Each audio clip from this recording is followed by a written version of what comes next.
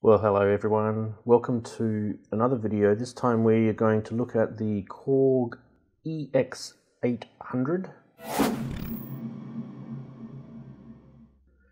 It's also known as a synth version with a keyboard as the Poly-800. Now, Korg made this around, well, this particular one they made in 1984, but the actual Poly-800 came out in 1983. So this is really just an overview. And I also need to give these buttons here a clean, so we're going to open this up and take it apart. So there's two parts to this video.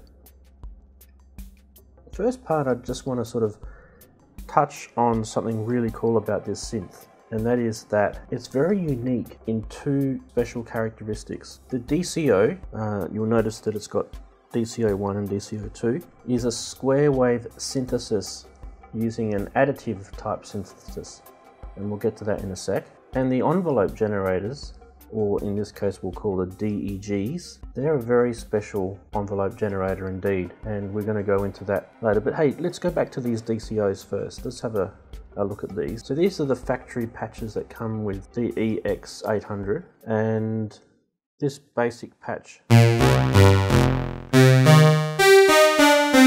sounds very sawtoothy like, but how can a square wave oscillator produce a sawtooth waveform? Well, let's just have a look on the oscilloscope now.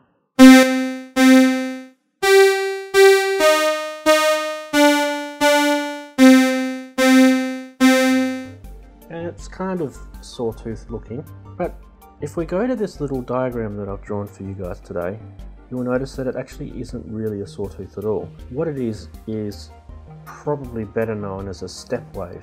And basically how this synth generates a sawtooth wave is by combining harmonics at 16 feet, 8 feet, 4 feet and 2 feet at different levels, and you can see that kind of looks like that sawtooth shape. So there's the sawtooth shape there. It's very easy for it to produce a square wave, and it just has all of the harmonics at the same level. So the synth offers two waveforms, and it calls it a saw wave, but it really is more like this kind of step wave. And you can see it with this diagram here. If we turn on all of the harmonics, you'll see that there's 16 steps to produce this shape at different levels. And you can go in and go a bit more crazy with this. You can actually turn any combination of all of these harmonics, 16, 8, 4, 2, on or off. So if we go back to the actual front panel of the EX-800, you'll see that it has 16, 8, 4 and 2 labeled on here for each DCO, and they have the feature of being turned independently on or off. So you can make some crazy waveforms, and they're really just kind of a subset of a square wave, or a funky square wave. Now the oscillators can be combined to produce two oscillators, and they can be detuned so it can sound very analog indeed, or they can be combined in double mode to produce a four-voice, sorry, I should say before I do that